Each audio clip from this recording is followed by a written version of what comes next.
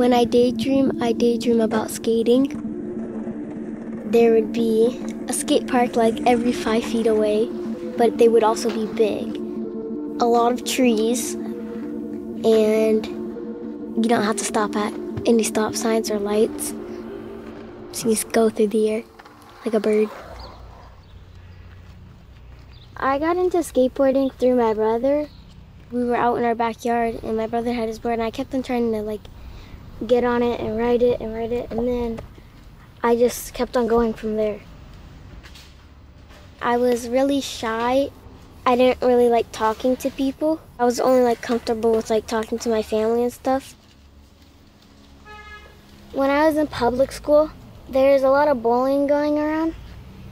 I almost got choked out by a kid, and I don't really know what it was over. They just tried to fight me.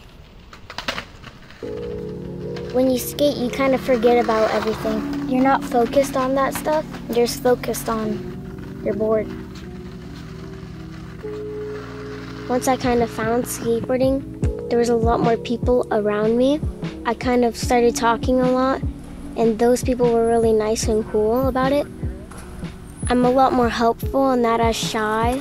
I can go up to people and kind of just talk to them. That's what kind of changed me with skateboarding.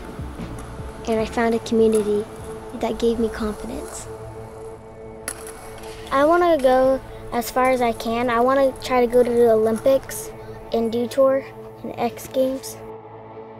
I would say to all the little girls that are also getting bullied, don't worry about it and try to do something to get away from it. Start skating so you get your mind off of it.